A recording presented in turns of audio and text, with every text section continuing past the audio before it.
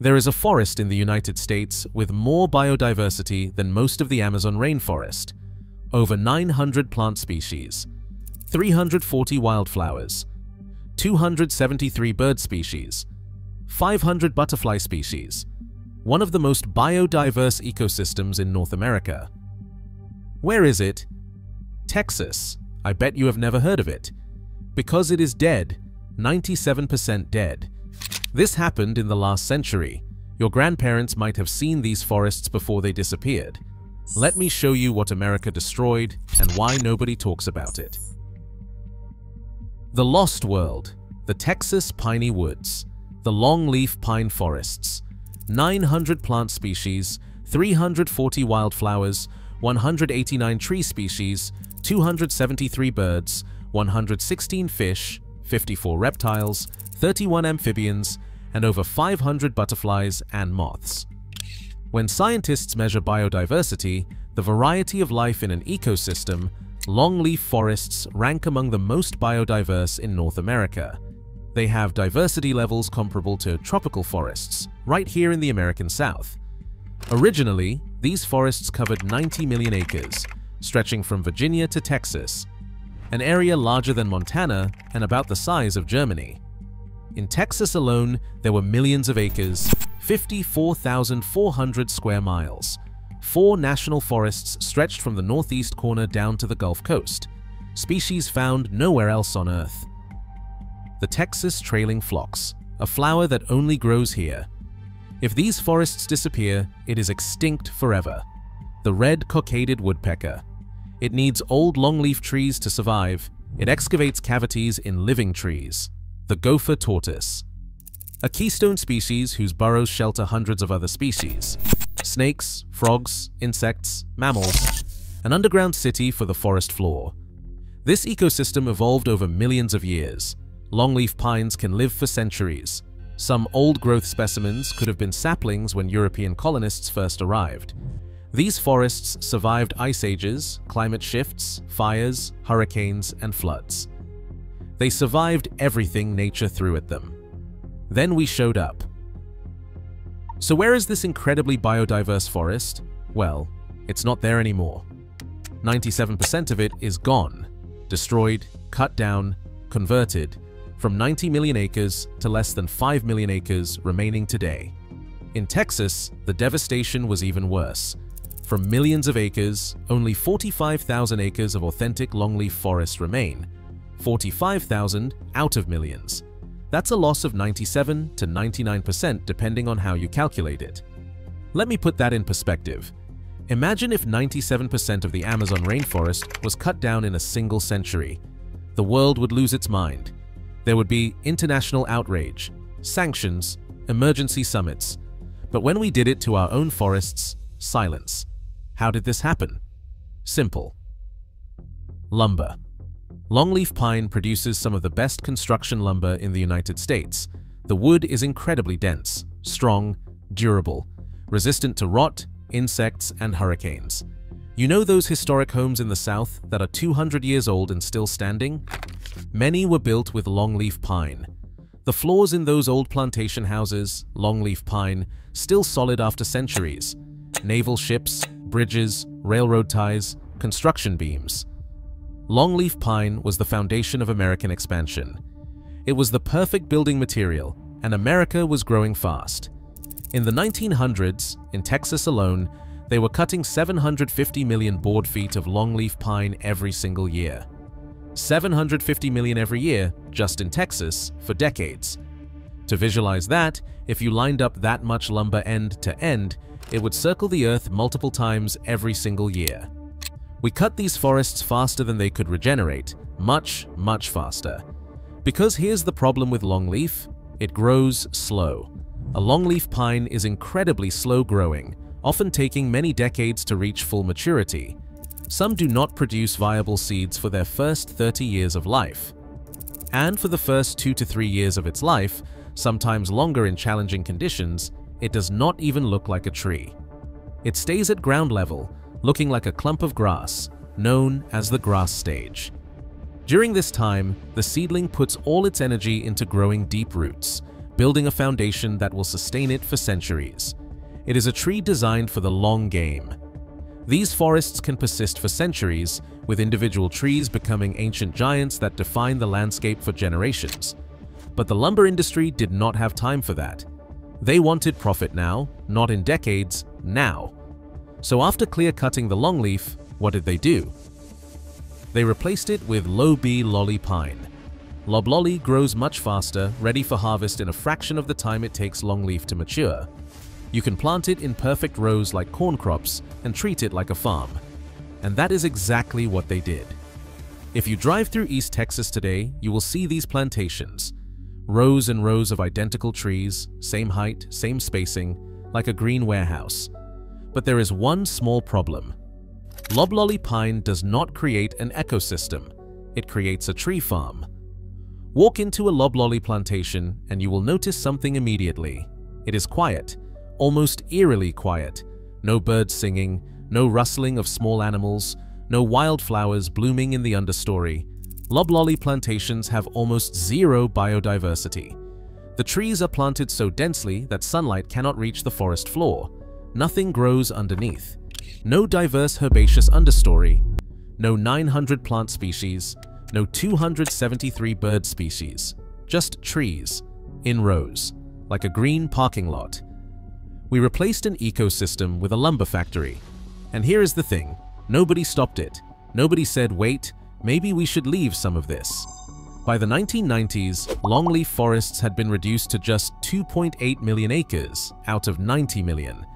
It was one of the fastest, most complete destructions of an ecosystem in American history. And most people do not even know it happened. What we lost. So what did we actually lose? Let's start with the species. 29 species are now listed under the Endangered Species Act because of the loss of longleaf forests. The red-cockaded woodpecker. This bird is incredibly particular. It only nests in living longleaf pines that have reached significant age, typically many decades old. Why? Because it takes that long for the trees to develop the right conditions for the bird to excavate a cavity. It is an evolutionary relationship millions of years in the making.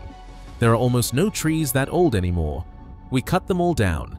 Red-cockaded woodpecker populations have collapsed, and they are federally endangered. The Louisiana pine snake is one of the rarest snakes in North America, with wild populations severely depleted. It lived in sandy soils under longleaf canopies, hunting pocket gophers in their burrows. When the forest disappeared, so did the pocket gophers, and so did the snake. The gopher tortoise may be the biggest loss of all, ecologically speaking.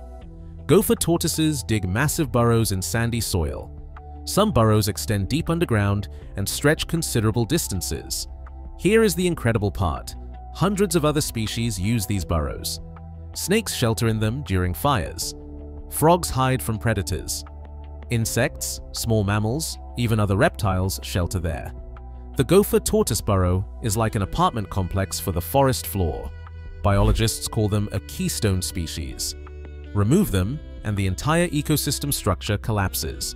Gopher tortoises are now threatened across most of their range. Other species include the eastern indigo snake, the bobwhite quail, whose populations have declined dramatically across their range, the flatwood salamander, and Bachman's sparrow. And that flower I mentioned earlier, the Texas trailing phlox. It exists only in the longleaf forests of Texas, nowhere else in the world. This plant evolved in these specific conditions: sandy soil, filtered sunlight through a longleaf canopy, and the specific nutrient composition of longleaf needle litter. Remove those conditions and the plant cannot survive. What happens when you destroy 97% of its habitat? But it's not just these individual species, it's the entire web of life. Those 900 plant species, each one supports dozens of insect species. Those insects support birds, reptiles, amphibians. Those animals disperse seeds, pollinate flowers, and aerate soil. It's a system. Remove one piece, and others start falling. Remove 97% of the system, and the whole thing collapses. The World Wildlife Fund considers the piney woods one of the critically endangered ecosystems in the United States. Think about that term, critically endangered. That is the same category as mountain gorillas, Sumatran rhinos, species on the absolute brink of extinction. Our own backyard ecosystem is in that category. 86% of the vegetation in this ecoregion is highly altered or converted. 96% of the savannas and forests are lost. Only 3% of the original ecosystem is protected. For context, many of the world's most celebrated ecosystems have significantly higher protection levels. The Amazon, the Serengeti, the Great Barrier Reef, these places get global attention and protection. Here is what really gets me. Most of that 3% is not even in Texas. The vast majority of remaining longleaf forests are in Florida, Georgia, and the Carolinas. Texas, where these forests once covered millions of acres, Texas now has 45,000 acres. That is about 70 square miles. You could drive across the entirety of Texas's remaining longleaf forests in an hour, and almost nobody knows about it. In 2022, the government launched the Texas Piney Woods Restoration Initiative. It is part of EQI-PCIC, the Environmental Quality Incentives Program. The program pays landowners to plant longleaf pines, to conduct prescribed burns, and to remove invasive species. The problem is rebuilding a 90 million acre ecosystem with programs that have restored 870,000 acres in total across 9 states since 2010. That is 1%. Historically, we went from 90 million acres down to 2.8 million acres by the 1990s and to about 5 million acres today. We are still down 85 million acres. Restoration is incredibly difficult. During the grass stage, longleaf seedlings are especially vulnerable. Other plants can shade them out and kill them. Historically, fire kept these forests clear. Natural fires occurred every 2 to 3 years, low intensity, killing competing vegetation, but not longleaf. Longleaf evolved with fire. Its growing tip is protected at ground level, so when fire sweeps over, seedlings survive. Hardwoods have growing tips above ground, and fire kills them. Fire maintained these forests, killing competition, opening the canopy, returning nutrients, and stimulating flowering. The longleaf ecosystem needed fire, like prairies need grazing. Fire was essential. But we spent a century suppressing fire. Smokey the Bear taught us that only you can prevent forest fires. We stopped all burning. Now we use prescribed burns, controlled and carefully planned, funded by government programs and carried out on private lands to simulate what used to happen naturally before we interfered. The irony is brutal. We spent a century saying fire is bad, and now we are spending millions intentionally burning forests because fire is essential. We are recreating what nature did for free for millions of years, and it is slow. Seedlings planted today will not be mature forests until the next century. Our grandchildren might see them mature, but we will not. Organizations working hard include the Longleaf Alliance, the Nature Conservancy, and the U.S. Forest Service. Places like Roy E. Larson Sanctuary, 5,600 acres near Silsbee, are doing incredible work removing invasive species, planting seedlings, and conducting burns. But 5,600 acres out of millions lost is a drop in the ocean. We are restoring less than 1% of what we destroyed. It is like trying to rebuild a rainforest with garden tools. Why it matters? Why care about a forest that's already 97% gone? Because what we lost wasn't just trees, ecosystem services, things nature provided free that we now pay for. Water filtration.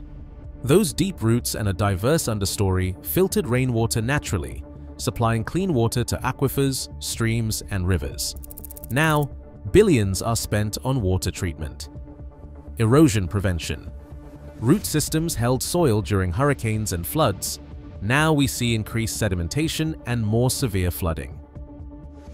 Carbon storage. Old-growth forests stored substantial carbon in trees and in the soil. We release much of that carbon when we cut them down. Pollinator habitat. 500 butterfly species and countless bees and other insects. These pollinators are essential for agriculture, for wild plant reproduction, and for overall ecosystem health. We are in a pollinator crisis. We destroyed one of the most pollinator-rich ecosystems in North America. Economic value is difficult to quantify precisely, but based on what we know, it is likely billions annually across the original range. We counted timber value, and we did not count water filtration, carbon storage, or biodiversity. We are in a biodiversity crisis. We are losing species at rates far exceeding natural levels. This is the 6th mass extinction. The main driver is habitat loss. You cannot protect species without habitats. Red-cockaded woodpeckers do not care about protection laws if there are no old forests. Real conservation means protecting entire, functioning ecosystems. We have 3% left. Texas had a remarkable forest. It was one of the most biodiverse ecosystems in North America, with 900 plants, 273 birds, and 500 butterflies.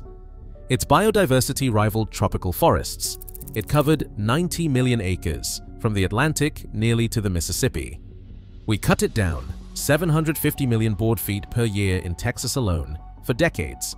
We replaced it with plantations, rows of identical trees where diverse forests once stood. 97% was destroyed in less than a century. People alive today remember these forests. 29 species are now endangered. We are spending millions planting back 3%. Since 2010, 870,000 acres have been restored out of 85 million lost. That is 1%. Seedlings planted today will not mature until the next century. Most of us will not see them. And even if every program succeeds, we will only have a fraction of what we lost. 5 million acres cannot support what 90 million once did. You cannot replace a continent-spanning ecosystem with scattered fragments. When you think of threatened ecosystems, you think Amazon, coral reefs, Arctic tundra. Nobody thinks Texas, but right here, we had something extraordinary: forests with biodiversity. Rivaling tropical ecosystems. And it is gone, 97% gone. One of the most biodiverse ecosystems you have never heard of. We destroyed it before most people knew it existed, before we understood what we had, before we realized some things, once lost, can never be recovered, and that is the story nobody tells.